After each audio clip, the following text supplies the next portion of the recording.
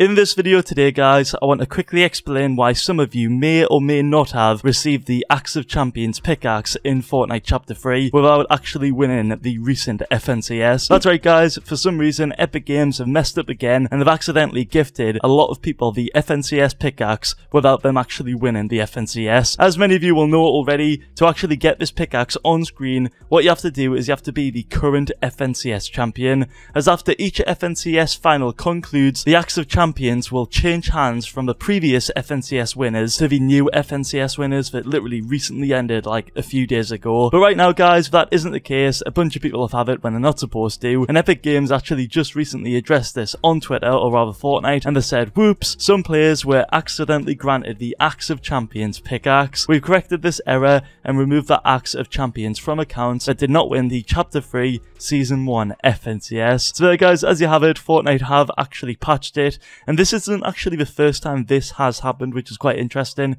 It did previously happen, and if you want to see what happened the first time round, I'll link my video all about it in the comment section below. Looking back, it was quite funny because a lot of people thought they were going to keep the pickaxe forever. Obviously, it's a beautiful pickaxe and it's a really big flex in-game, but no, sadly, Fortnite have removed it from everyone's accounts. So right now, the only people that should have them of the FNCS winners for Fortnite Chapter 3 Season 1. So players like Bugger, players like Hen, they're the only ones that should have this pickaxe right now, unless it does bug out again. But yeah guys, I thought I'd make a quick video talking about this because I know some of you out there may have received this pickaxe and you're thinking, what the heck? What have I done? I'm not going to get banned, like you're panicking. You have no idea why you've received this pickaxe without actually winning the FNCS. So I just thought I'd make a quick video explaining why you may or may not have received the Axe of Champions pickaxe. By the way guys, if you did receive it, let me know in the comment section below. I myself, I unfortunately did not receive it. I really wish I did because it would have been cool to make a video about it. But as you can see in the background here, when I actually first heard about people receiving it, obviously accidentally, first thing I did was go into my locker